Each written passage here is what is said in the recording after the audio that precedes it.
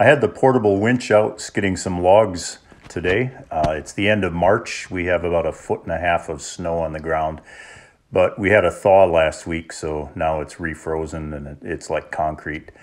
It makes the skidding a lot easier and it keeps the logs clean, so it's easier on sawmill blades. My portable winch is the 1,500-pound single line pull model, and that's all I used, and it never lacked for power. It never even acted like it was struggling. These are 12-foot long red pines, about 10 inches in diameter. I'd guess they weigh about 250 pounds, and it pulled them along no problem.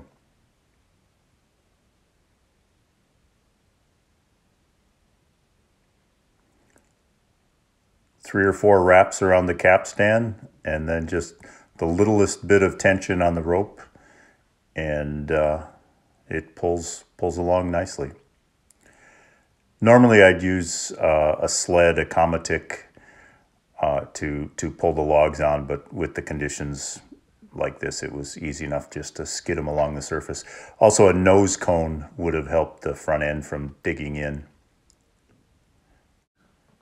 I was a little bit concerned about pulling in the snow, that the rope would get wet and then there wouldn't be as much friction with the drum and it would slip.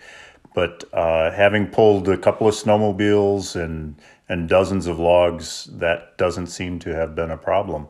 So I'm happy about that. On this day, I pulled out about a dozen logs to the staging area.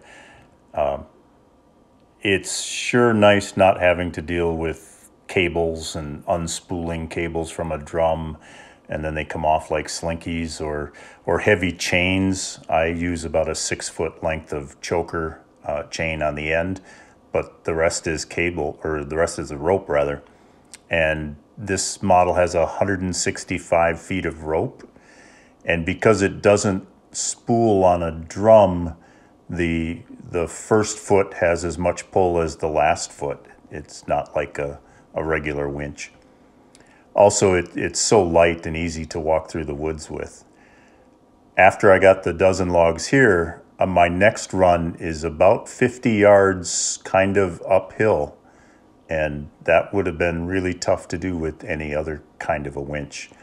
And it's kind of slow going. It took about 4 minutes for each pull, but I was able to pull 2 or 3 logs at a time, and had the whole dozen out to the road by within a half hour or so, which I thought was pretty efficient.